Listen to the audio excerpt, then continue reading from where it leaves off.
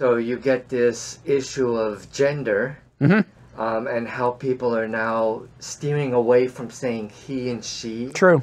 And saying they instead. That's actually pretty old. That goes back quite a long time, though it's being emphasized more lately. Yeah. Oh, okay. Yeah. So first of all, is that even grammatically correct? So what's a grammar? A grammar is the system of knowledge in your head that allows you to produce and understand sentences, and grammar is always changing. So is it grammatically correct? That's sort of an ill-formed question. It might be not grammatically correct for you, but it might be grammatically correct for somebody else, because you've got one system of rules in your head, they've got another system of rules in their head. Yeah, because I'm saying, because when you say they, you're referring to the plural. But when you're talking to somebody who doesn't want to be identified as he or she, then that's a singular. So yeah, see, it's kind of a gap in standard English, right?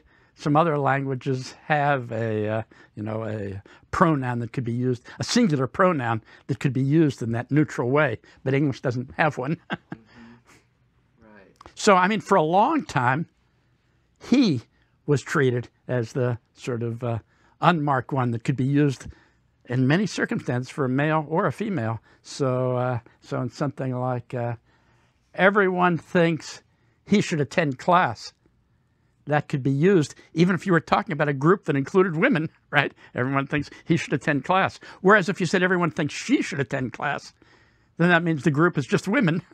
So the he was used in the neutral way, and the she was used just in the feminine way. And sort of the choice was because English doesn't have one that's obviously grammatically neutral. So there's kind of a gap. And I think reasonably enough, a lot of speakers have used they to fill the gap. And, everyone thinks they should attend class. Everyone is grammatically a singular item. So everyone is here, but not everyone are here. So everyone is singular, so you'd expect it to go with a singular pronoun. Yet, for generations, people have said things like, everyone thinks they should attend class. And I think the reason is they're using they to fill this gap. Oh, I see. And the phenomenon you're talking about, I think, is a not unreasonable extension of that gap filling.